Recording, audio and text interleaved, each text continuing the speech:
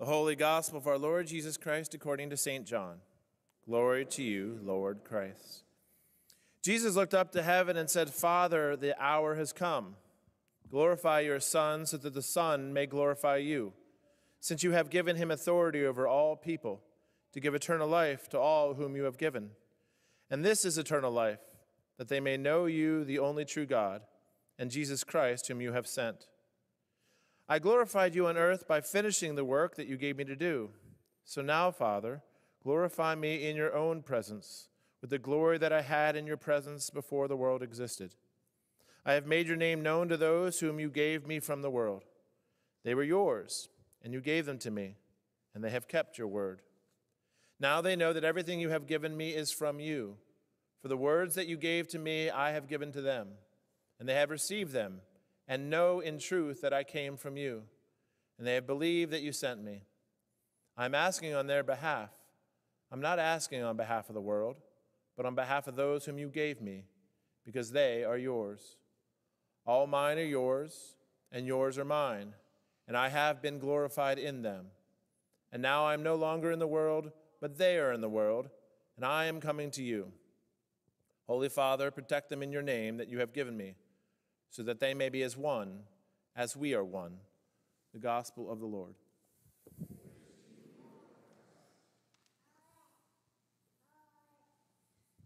Will you bow your heads with me in prayer, please? Gracious Lord, we thank you for this beautiful day that you have created and allowed us to share in. This morning, Lord, would you take our minds and think through them? Take my lips and speak through them. Take our hearts and set them on fire with love for your Son, Jesus. Take our wills and put them in submission to yours. In Jesus Christ's holy name we pray. Amen. Please be seated.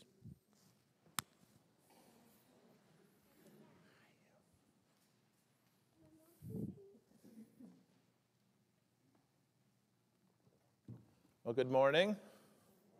It's good to see you all. Just aside for some of you 8 o'clockers who weren't there this morning because you came because of the meeting, funny thing, you know how I always like to tell you when I make mistakes in the bulletin. This morning, we said, Alleluia, Chris is risen. I don't know where the T went, and I don't know who Chris is, but if you know a Chris who rose from the dead, apparently we celebrated that at the 8 o'clock. So just thought you'd enjoy a little humor, get you warmed up for the sermon. When I was in seminary, I had an introduction to theology classes, systematic theology class, with Dr. Andrew Purvis, who was a professor of systematic theology. He's a brilliant guy, lots of humor, deep thinker. He's also Scottish. So you know how they put English-speaking people on the commercials late at night because we know like Americans love accents, right? So it was helpful when this guy's got this Scottish accent because you think he must be smarter, right? Which he was. He was brilliant. One of my favorite professors, and actually he was at one of my ordinations. But I remember asking him a question. I don't remember if I was serious or joking, probably somewhere in between. We were talking about the Ascension, which, if you remember, the Ascension occurred 40 days after the resurrection. That's important. Everybody remembers 40. It's an important biblical number. So 40 days after Easter Sunday is last Thursday. Did you remember to celebrate Ascension Day? Right? It's just like, whoosh, whoa, there was another holiday. We talk about it in the scriptures. We talk about it in the prayer. We often forget about Ascension Day. So we read about it on Sunday like we did today. But he was talking about Ascension, and something struck me, ironically, quizzically, I don't know. Jesus says, I'm going to the Father. Now, we have a Trinity. Everybody remembers that, right? So if Jesus is going to the Father, and then I'm going to send the Holy Spirit, so Jesus is with the Father and the Holy Spirit hasn't come. So I said, Dr. Purvis, if Jesus is with the Father and the Holy Spirit hasn't come yet, who's watching over us? Where's God? Because apparently God's all up in heaven. He's not here. I don't think he liked the question. I enjoyed poking the bear, but it was an interesting kind of after conversation. Because, of course, as you all know, I hope that God, of course, was still present. When Jesus went, and as they waited for the Holy Spirit, it wasn't like God had disappeared. God is always present. It's just a matter of manifestation, of experience, of connection. I'm going to use a bad metaphor because it's not a fun one, but think about nuclear weapons, or actually nuclear power. We didn't create the power inherent in the atom. We just helped coax it forth. We kind of helped manifest it. That's kind of what happened between Ascension and Pentecost. God was still here, but the Holy Spirit coming into that room on Pentecost is the manifestation, the coaxing forth, the interconnectedness now of God and his people. So that's kind of what happened. But what I want to look at today is this idea of ascension to Pentecost, because it's important that we remember that Jesus ascended and that opened a door for Pentecost. So the question today is, why? Why does ascension matter to Pentecost, number one? And two, what does it mean for you? You're like, okay, Jesus ascended, and then the Holy Spirit came. I don't know. But what does it mean for you? What does it mean for me? What did it mean for those disciples? Especially in relation, if you were here last week, to our talk about evangelism, proclaiming, witnessing. What does that mean? So today in Acts, we see Jesus and his disciples. It's his last thing. It's his goodbye. And they're on the Mount of Olives on the kind of far side towards Bethany, if any of you have been there. And so he says his last words, according to Luke in Acts. And interestingly enough, the disciples, it's like they wanted to poke the bear with the question, the silly question, one more time. All right, so you're leaving us. What about this kingdom? When is your kingdom coming to save Israel? Basically, they're still asking, aren't you going to ride in on your little horse with your army of angels and destroy the Romans like we thought you were going to do? And you notice, did you hear the message? You can look at it in your scripture. Jesus is like, we're not going to talk about that. He kind of brushes the question aside. And then he does something interesting. He begins by telling them, it's not for you to know the time and places. That's God's work. So what's he saying? He's saying two important things. One, don't worry about it. The kids these days say, Nunya, right? Some of you know that. Nunya, it's none of your business. Don't worry about that. God's got that. So in essence, he's saying, trust that God has all of it in plan. It's also a little reminder for those of us who either been in it, thought about it, or looking forward to it. The idea of prophesying the end of the world or the apocalypse in multiple places out of the mouth of Jesus says, don't do that. You can see the signs, but don't try and figure out the day and how it's going to happen. None your business. Your work is to trust in God, that he will do what God needs to do, because God's will be done where?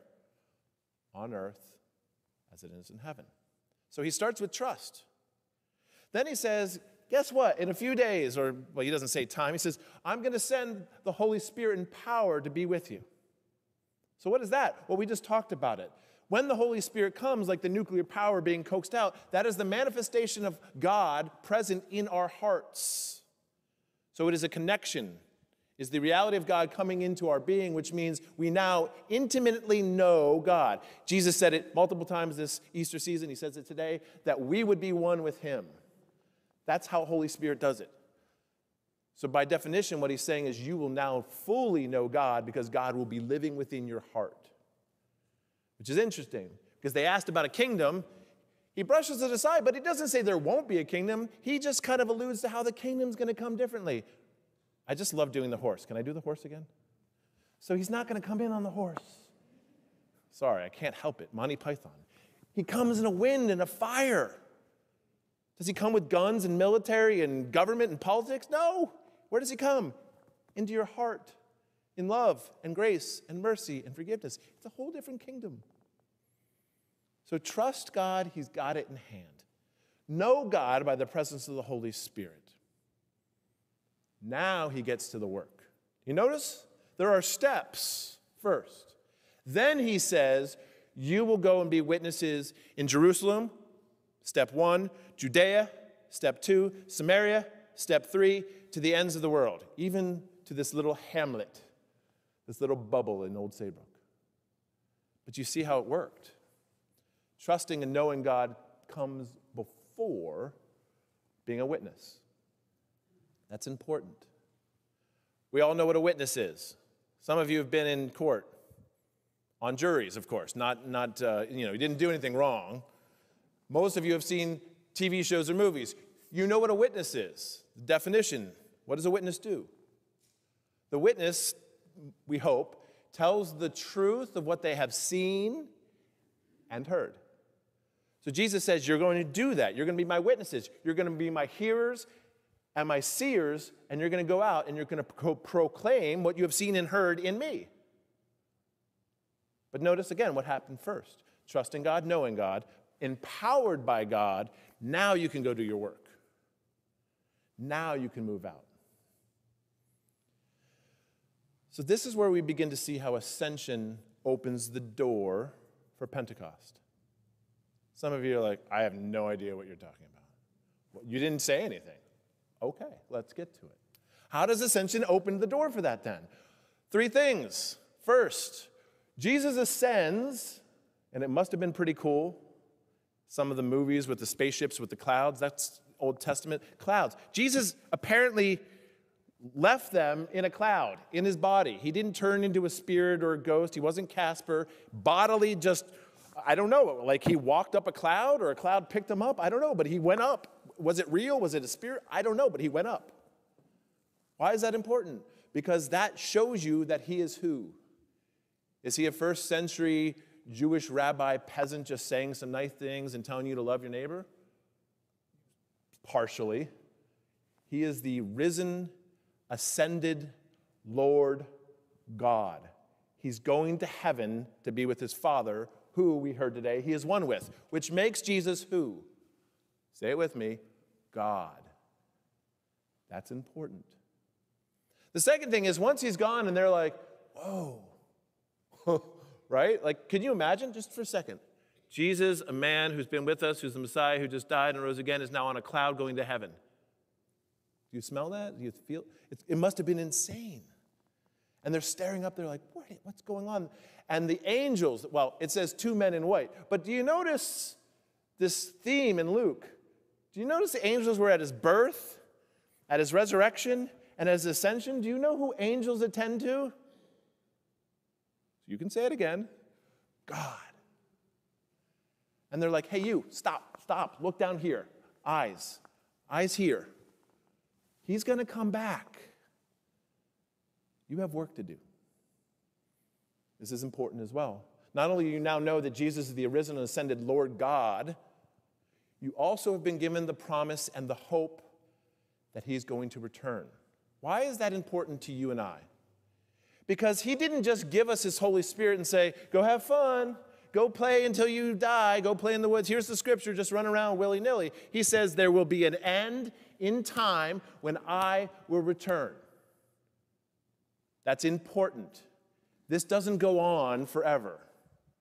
It also inculcates the purpose of which we were created for. It returns us back to what we were intended to do in the garden, to steward his creation, to work with God for the proclamation and the glory of his being.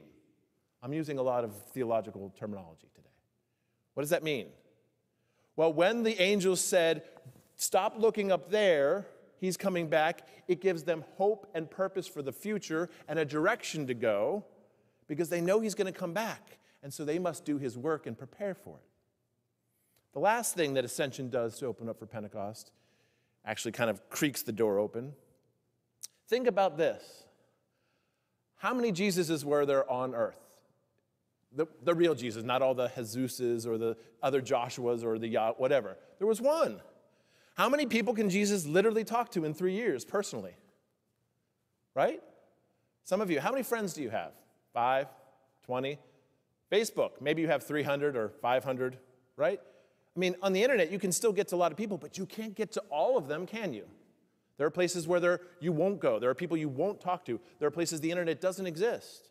So how does God solve the problem of having one person proclaiming the message in personal blood and body? Well, first, Jesus has to ascend so that the Spirit can come. The bodily Jesus was one person. When the Holy Spirit comes, now how many people is God working through? You. All of you out there in the internet. He is now present in all believers, which means he has now multiplied by a factor of 1,000 the bodily people walking around proclaiming the message of Jesus Christ. Not just one Jesus, he has, if we actually believe the people who do this numbering, how many Jesuses does he have basically? 2 billion Jesuses, theoretically. If you have faith in Jesus Christ, you're a Christian, therefore you are a little Christ, you are a Christ-like one. And so he now has 2 billion Christians all over the world. And what are they doing? Or what should we be doing? We talked about it last week. You should be a witness and a proclaimer of the message that you have seen and heard in Christ. And this is where ascension comes. Jesus had to ascend first so we would know he was God. The angels remind us that he's going to come back, which gives us a purpose and a hope for the future, and it gives us work to do. That work of proclaiming the message, which we are enabled to do by what, he says? By the presence of the Holy Spirit giving us the power and the truth to know the message, the courage to go out in the world and proclaim the message, and the wisdom to do it. So he's empowered us. And why are we empowered by the Holy Spirit? Because Jesus ascended and the Holy Spirit came down. You see that? It's full circle. Ascension opens the door to Pentecost, which is based on the opening of ascension. You can only have Pentecost because there was ascension. And some of you who were ever wondering what ascension's purpose is, I just told you. Now we can leave, right? Meeting time, right? The ascension is important because it sets you to know who Jesus is so that you can become trustworthy in him, so that you can come to know him as God, so that you can then receive the Holy Spirit and be empowered to be a witness for his gospel. And after all of that, now all of that didn't happen right away, but we'll consider that the system of what is happening. They go back to Jerusalem to the upper room. We're not sure if it's the same upper room where they had the Last Supper. And what do? Did you hear it today? Did you read it? Do you remember it? They got together and what did they do? Did they have a party? Did they cry? Did they have a Q&A session? Did they get on their cell phones and their internet and play Tetris or something? They prayed. They prayed. More than likely, they prayed for 10 days until the wind and the fire came. See, as I talked about evangelism last week, I didn't really blow up the story to the purpose of what is come and which we are called to. Because though, yes, taking Scripture and the words of Scripture out into the world and giving it to people is part of it. What Jesus shows us today, what he calls us to remember, is that first you must trust and know the Lord by your faith in the presence and baptism of the Holy Spirit. I want you to hear that again. By your faith in Jesus and your baptism, your heart is opened for the actual presence of the living God by the power of the Holy Spirit. If you believe that this happened and you have been through baptism and you are a faithful follower of Jesus, the Spirit of God, the living God, is inside of you. I will bet my entire life on it, literally. And by that power, you are called. The power is not, and I always do this. Those of you who remember the Lord of the Rings, Gollum, I do this about 2 times a year. Oh, my precious. The Holy Spirit within you, the faith you have, the cross and resurrection, isn't so you can sit around and go, I'm spiritual but not religious. It's not so you can sit around and go, I'm so glad I'm saved. It's not so you can go around and go, Jesus is such a nice person. He tells you why he gives you his Holy Spirit, to empower you to tell other people why he gave you the Holy Spirit. That's the purpose of ascension into Pentecost. And as we enter this week preparing for Pentecost, and I have to personally say the excited celebration of baptizing my son Benjamin, please join us next week at 9 o'clock, no 8 or 10. Maybe some of us will be in that space where I was in seminary, wondering, where's God? Did he go somewhere? Maybe we'll be like those disciples caught staring, going, where'd he go? I don't know. Is he in my life? Is he in my heart? I'm here to remind you, Jesus is here to tell you that by your faith and baptism in him, you have the Holy Spirit. You have been empowered to proclaim the message. I'm going to say something very difficult for every one of you in here, including myself. There are no excuses. I can't do that. That person doesn't want to hear it. I can't proclaim the message. Yes, you can. Do you know why? Because you're not doing the work. Where does the power come to do that? It's not from you. If it was based on our ability to do it, God wouldn't have to die on a cross. So he gave us his Holy Spirit. And the Holy Spirit was open to the door because Jesus ascended so that we would have the power to proclaim the message, the courage to do it. The power of the Holy Spirit, the gifts of the Holy Spirit given to proclaim that message. To stop staring and wondering where he is, the angel said, and get to the work of proclaiming him so that we are ready whenever he returns. To God be the glory forever and ever. Amen.